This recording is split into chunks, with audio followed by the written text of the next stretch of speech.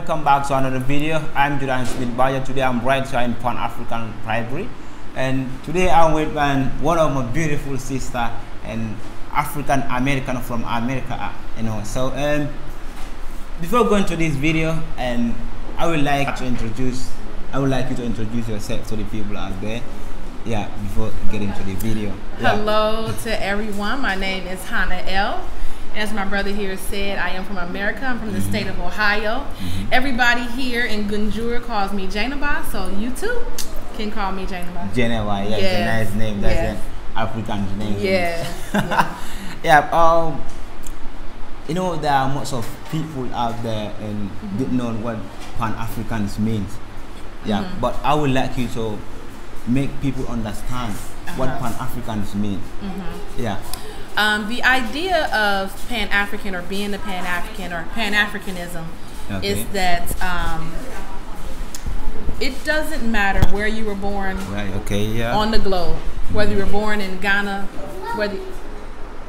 so the idea of Pan-Africanism is that we want to bridge those gaps. So of all the ethnic groups that come from Africa, whether you are Igbo in Nigeria, whether you are Zulu in South Africa, whether you are Serahule here in the Gambia, or whether you are what we sometimes call the lost tribe, there in America, we are all Africans, and Africa belongs to us. Africa belongs to us. Great Pan-African Kwame Nkrumah said, it doesn't matter whether you were born in the Caribbean, whether you're born in Jamaica, whether you're born in America, whether you're born in Ghana, it doesn't matter. We're all Africans, and Africa belongs to us, and it belongs to us all equally. So that's generally the idea of Pan-Africanism. And I hope so. All blacks are from Africa. Yeah. Okay. What are your experiences during your staying in Africa or your coming in Africa? My experiences have been wonderful. I've been here 6 months. I arrived here on November the 1st with my 3 sons, and we have been very well received, received from the locals here. I always tell people we are living our best lives. We are living better lives than we ever could have lived there in America. So we're having a great time. We get homesick sometimes. You have your family there, your friends there. My daughter is still there. I have a daughter who's 21. She's still there. So we miss them, but we couldn't be living a better life. Our experiences here have been really, really, really good. Oh, that's good. Yeah, that's lovely. Yeah. I hope so. Your kids are too real to the kids outside. Especially my youngest boys. My oldest just turned 13, and then I have a 9-year-old and a 6-year-old. And my 9-year-old and 6-year-old, especially, they stay in the village. Most times I have no idea where they are. They're gone all day. They're safe. I'm not worried about where they are. Who's bothering them? Are people going to accost them? Are they going to harm them? They're having a wonderful time. They're safe and they're free. Because Africans are they are very friendly and they are very related to the people. Okay, thank you for answering these questions. What does it really mean to be Pan-African in 21st centuries? I think for those of us now who are identifying as Pan-African, I think we are living out the teaching and the guidance of the Honorable Marcus Garvey. We're living out the teaching and the guidance of Malcolm X. We're living out the teaching and the guidance of Kwame Nkrumah. And so many of our great leaders. We're living that out, right? Marcus Garvey told us many years ago that Africa is for Africans. And he said it's time for us to go home. And now we're really seeing a mass exodus of Black Americans, returning to Africa. We're seeing it now. So I think that the time for the talking is over. We already have great leaders. We do not need to reinvent the wheel. They've taught us what we need to know. They've given us the guidance, and we stand on their shoulders. We stand on their shoulders. I kind of look at them as bridges. Of course, Africa itself is blessed with resources, as you're saying. Beyond blessed, absolutely. Yeah. And you can get food at anywhere. Yes. Yeah. And it is Africa. I see when people is eating, when you are eating, you see someone passing, why don't you know the passing? Come eat. Come eat. Come all the time. All the time. All the time. That is in Africa. That is the culture. That is the custom. It is the norm. Yeah, that is the culture. Absolutely. And we have to promote that culture. Yes. To the worldwide. Yes. Yes. Yeah. Africa is blessed. Africa is abundantly blessed. Yes. So when on Friday I was passing by here and I saw the Pan-African Library. I said, wow, this is going to be very interesting, to have a conversation with you. And because when I heard the word Pan-African, I feel happy, I feel otherwise. So that is why, I try to make my best, to have it, question and answering section with you. Yes. But thank God today I got you here. Yes. And thank you for coming. Yeah. So my last question is, what do you have for the people out there which will encourage them to coming home to Africa? What do you have? Your last words,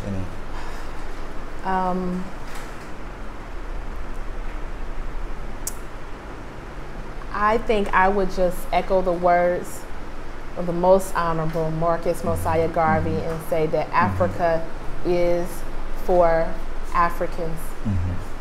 Undeniably, Africa is for Africans. Or if you are a descendant of Africans, and it doesn't matter if you know where you're from or if you don't know where you're from. DNA testing is a really big thing right now, where you can swab your mouth or and find out, okay, where I am specifically from this tribe in this country and from these people, but that doesn't matter. That doesn't matter. It doesn't matter. It doesn't matter. Because you could do a DNA test and find out that you're from the Akan people in Ghana, but you don't have to make Ghana your home for many different reasons. You may find out Sierra Leone is a better place for you, or Gambia is a better place for you, or Liberia is a better place for you. But Africa is for Africans, and it is time for us to stop spinning our wheels in the West. We have not made the type of progress that we think we've made. You see entertainers and certain level of celebrity that you see through the news and media and other platforms, and you think that African people in the diaspora have somehow arrived to this level of dignity. And it's just not the case. It's just not the case. And we are spinning our wheels every day. Just 2 days ago, some white boy, 18 years old, Boston, I think.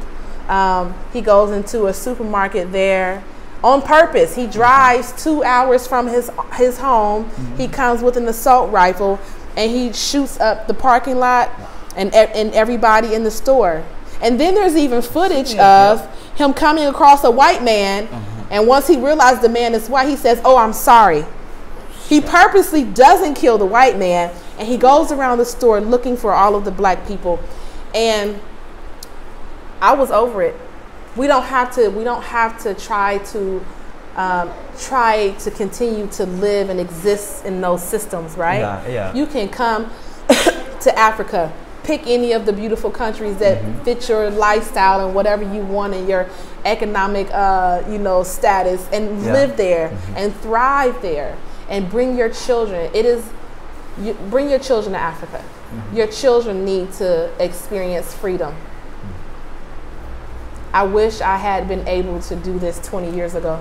But that wasn't possible. Allah didn't allow me to do that 20 years ago, but I am here today with my children, and I could not be more proud and more thankful and excited for what their futures can be. Because they get to experience freedom here. So to all my brothers and sisters, whether you're in the Caribbean, whether you're in America, whether you're in the UK, whether you're living in Germany, wherever you are, to Gambians who were born on the continent, who have been living in Germany for 20 years, you've been living in Italy for 20 years, you have been living in the UK for 20 years, 10 years. If you haven't been able to accomplish in 20 years what you thought you would go to the UK to do, it's time to come home. It's time to come home and bring those resources, bring those money, those talents back home and give back to your people. It's time for that. Back home. So guys, if you are new to our YouTube channel, please you can subscribe, like, comment, and share this video to the worldwide. Yes. So today is a wonderful day, and you know I miss uploading content on my YouTube channel. So today I want to bless you guys with this wonderful content. So guys, thank you. I think that is the parking lot and everybody in the store. And then there's even footage of him coming across a white man, and once he realized the man is white, he says, "Oh, I'm sorry." He purposely doesn't kill the white man, and he goes around the store looking for all of the black people. And I was over it.